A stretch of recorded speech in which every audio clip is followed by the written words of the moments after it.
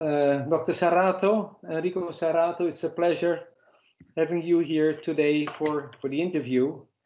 And you are to be congratulated on a very nice paper in the journal Future Cardiology, where you describe in the beginning, of course, all the physiologic indices from the non-hyperemic wire-based pressure ratios, and of course also the non-hyperemic, the CT-based FFR by heart flow, and finally also the angio-based solutions, and the QFR is one of those solutions.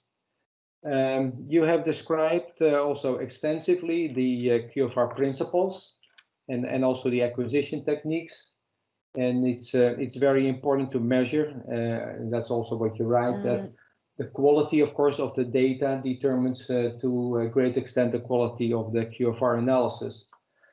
And I believe there are some simple guidelines there to follow, and there's even a QFR wizard. And then my first question here is, do you feel restricted by the guideline, or is it simple to follow? I often hear also that if you follow the guidelines, and in general, in clinical practice also, the quality of the angiograms over time improve. But I'm really eager to hear your experiences with, say, the guidelines and how to acquire the data. Okay, thank you for your kind invitation. Yes, with this review paper, we would like to summarize the current knowledge on these amazing technologies that we start to use. And yes, following your first question, I think that it's very important also for young interventional cardiology to learn how to perform a good angiography. And in this case, the QFR is something that could be very useful each other to learn how to make a good acquisition, like avoiding panning, avoiding superimposition of the different vessel.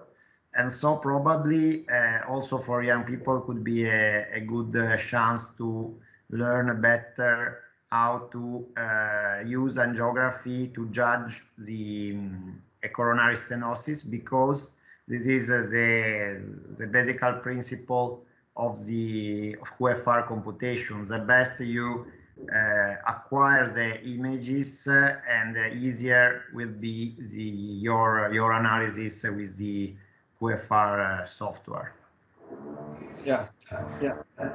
Well, great to hear that. You also describe, of course, I mean, you made a very extensive overview, the clinical trials that have been carried out, and certainly we are now in the process of the SAFER 3 outcomes trial in 2,000 patients, as you know, which is underway, and you will be part of that trial as well.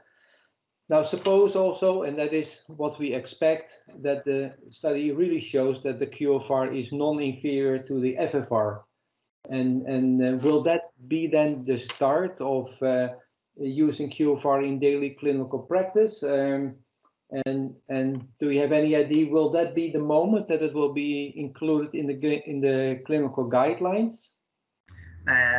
Yes, we expect this result. We hope to reach this result, because this could be a good signal, a good fact for any interventionalist, because in this way we can count on another technique that is comparable and similar to FFR or other physiological indices that we can use in our daily practice, and we can use to obtain more information that could be pre-PCI, post-PCI for the outcome, in terms of microcirculation that could be used in several ways.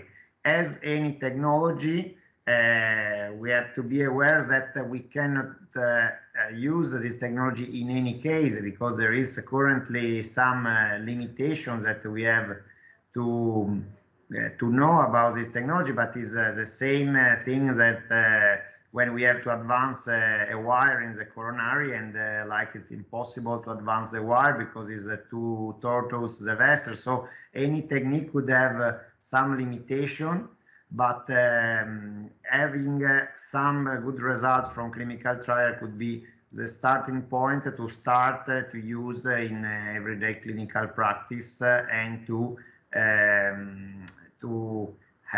use it in more faster fashion as possible.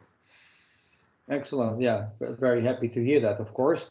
And yeah, you have been participating in, and also, as I learned, also working with Professor Escanet in Madrid, where you spent a year. You also describe the FIRE trial. Of course, that is Italian initiated, Professor Campo, and executed in Italy, Spain, and Poland. And do you know more about the trial? Well, when will it be finished, you think? And what do you expect also from that trial for the daily clinical practice? It's a trial in 75 plus age people. So what will happen then? Yes, we are actually good news because we are still reaching now the patient 1,000 enrolled. We are like this morning 988 patients. Okay. So it's a good pleasure to be a part of this project here in the two centers where I work in here in Italy, in Rivoli Hospital and San Luigi Gonzaga Hospital. And yes, the finishment of the enrollment is probably will be in next August, according to the current plan of enrollment of patients. And so we will have some results in 2022 probably. And I think that could be important because it's the first trial that is focusing on older patient with more than 75 years. That could be a group of patients that in daily practice is growing more and more, and in which we could have some question we can have to discuss with a clinician about to complete or not when we find a non-culprit bystander lesion. So it's a group of patients in which this trial, I think, could provide important answer in the everyday practice in such a complex population of older patient that will be grow in the next future, like now. Yeah, no, very happy to hear that coming close to patient 1,000. I mean, it's a major achievement, and I think the total study is 1,400 or 1,500 patients. So indeed, if that can be completed this year, around mid this year, that would be fantastic. It was not easy to go on with the enrollment given the lockdown, but all the centers are very enthusiastic, and we will try to do our best. The study is simple, and we enrolled the last patient just this morning, and so it's very simple, easy to go on with this trial, but we have also to deal with this critical moment worldwide.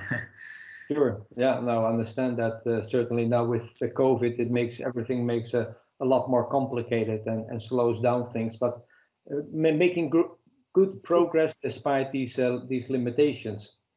Yes. In your paper, you also described the use of QFR in specific settings, such as acute coronary syndromes, particularly for the non-culprit lesions, in the setting of post-PCI, where, of course, the team of Professor Campo has also done this Hawkeye study.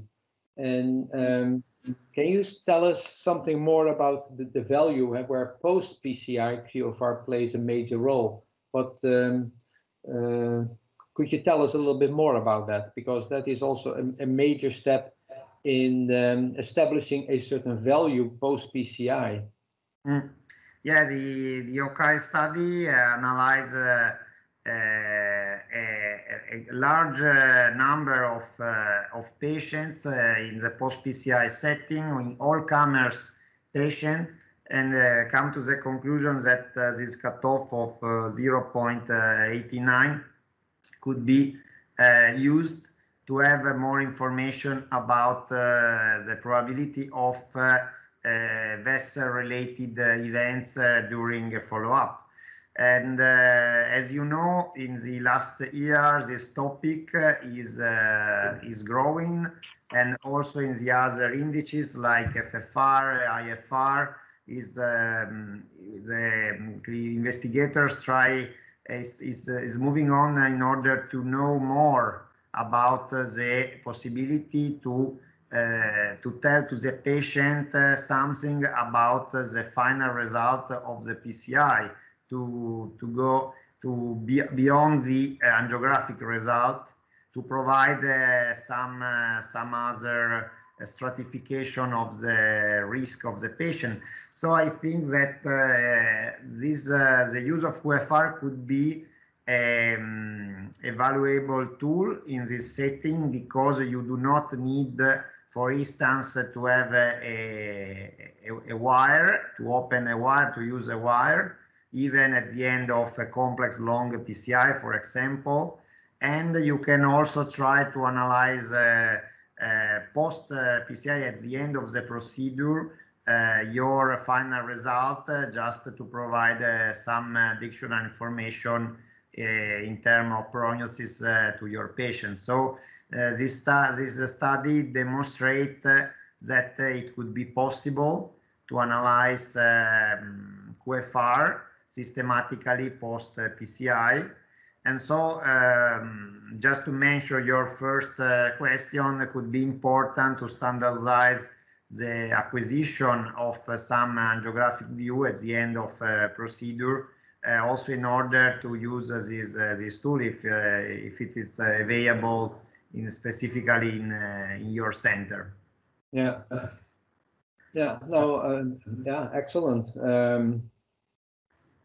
We always see the QFR as a alternative for the FFR, but as you know, we also provide 3D QCA basically. We have length of stenosis, we have the reference diameter. We also have the possibility to prioritize serial lesions. There is a possibility to also to look at the residual QFR. So what would you expect in terms of QFR of the vessel when you stent a certain lesion? How useful are these also 3D QCA, stent sizing, basically serial lesions? Do you use that in clinical practice, or do you do that on still your visual interpretation? I think that it depends more and more if you can count also on other people that are involved with this technology, like technicians, like fellows, like other people that help you during the procedure, because it is like an online process of QFR. So I think the first step for any cath lab that would like to use this technology is start with normal analysis.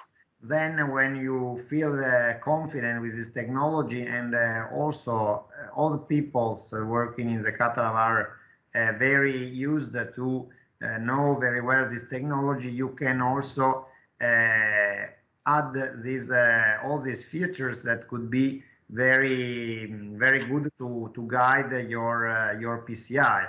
But I think that it will be an ongoing process of learning how to use this technology. So we are using these features in a limited part of our daily practice, depending also how busy is our day. So I think in the future probably also other software or other technological improvement of this technology will help in online use of these tools in the cath lab. That could be very important, like we know, for the pullback of IFR or implementation of FFR with other co-registration tools. So it's an evolving technology, I mean.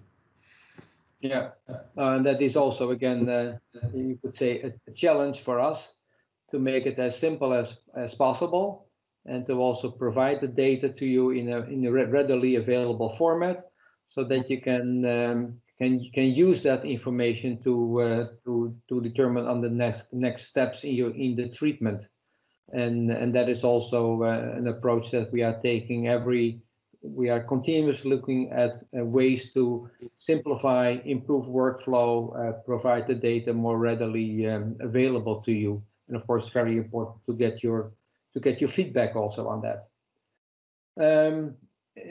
Another question that I would like to raise is, we mentioned already, or you mentioned about the microvasculatory disease, and it is possible that that post PCI, that the value still remains below 0.8, and then there may be it may be due to limitation in the stent placement, but it's also possible that the microcirculatory disease is the issue, and of course in the future we will provide also an approach to assess through the QFR also, or an additional measurement, a value of the microcirculatory status of the patient, and I think that will most likely help you also in determining whether you need to look back at the vessel, do an additional stenting or post dilatation or whatever, but that there is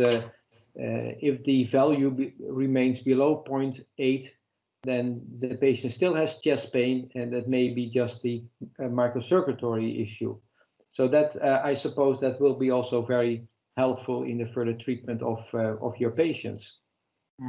Yes, I think that the possibility to use a QFR is a part of a worldwide effort to move from epicardial stenosis to the microvascular beds.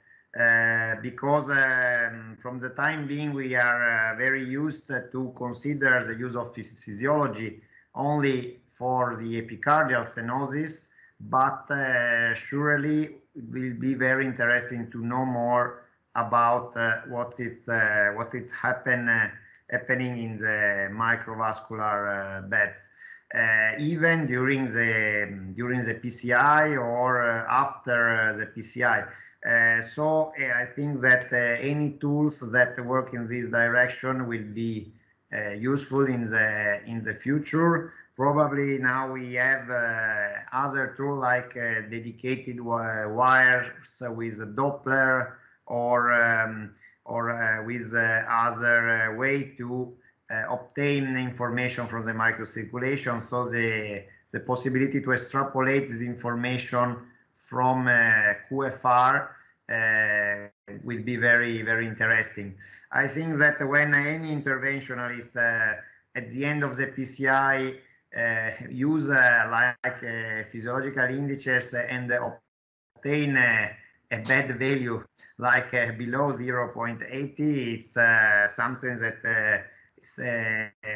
in most cases not easy to explain, and the interventional cardiologist is not happy about knows is that the result of the PCI seems not to reflect his expectation. I mean, sure. Yeah. Because, and so I think that is like a neglect in our practice to avoid to obtain this information, just to say, okay, I treat the stenosis, you can come back to your home and stay safe.